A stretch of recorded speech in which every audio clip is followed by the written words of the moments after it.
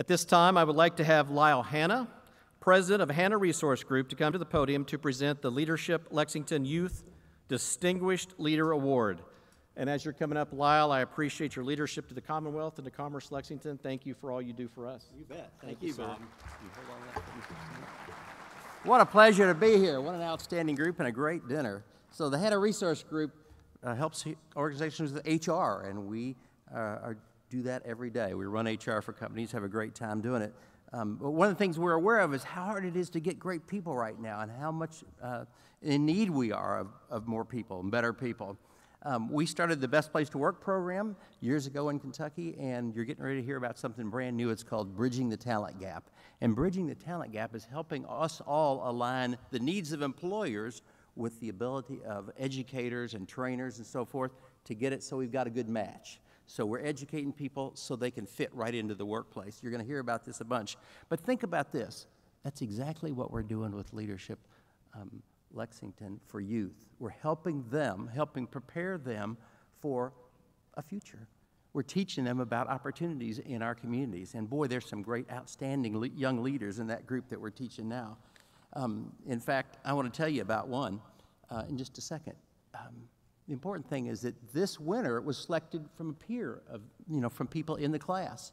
And they selected this young lady because she asked outstanding questions. She did all the other leadership things. It was great to be in the class and stuff, but she was really great with questions. And they knew if they had a good speaker, they could count on her to raise a question.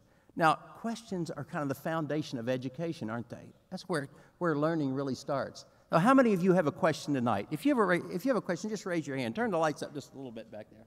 Just if you have a question. Okay, how many of you had a question today sometime today? Okay, come on, I noticed you were falling asleep earlier, so how about this week? Keep your hands up.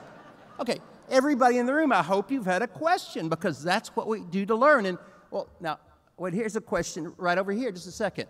And about Alan Stein, and yeah, okay, so, all right, just a moment, if you don't mind. It has been said that Alan Stein actually was Robin on the Batman and Robin series, the TV series, but it turns out that's not correct. And I noticed there was a hand over here, I think it was that Stoll Keenan group, about Bill Lear. Yeah.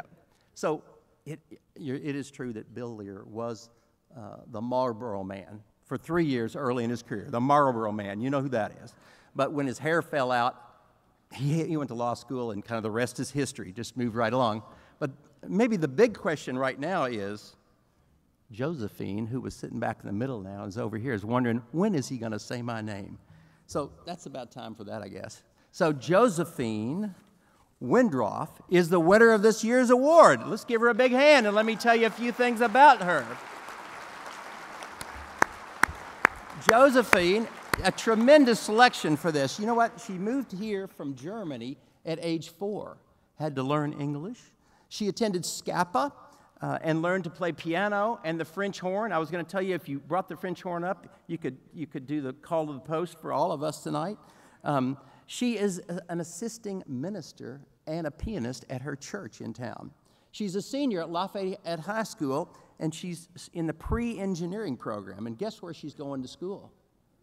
Dr. Capilouto, you'll want to say hello after the program. She's going into the honors program in engineering and management. How's that? Pretty cool. So outstanding talent. Josephine, we're so honored that you would be the recipient of this award, and we're honored that you participated in Leadership Lexington Youth Program. Let's give her a big hand.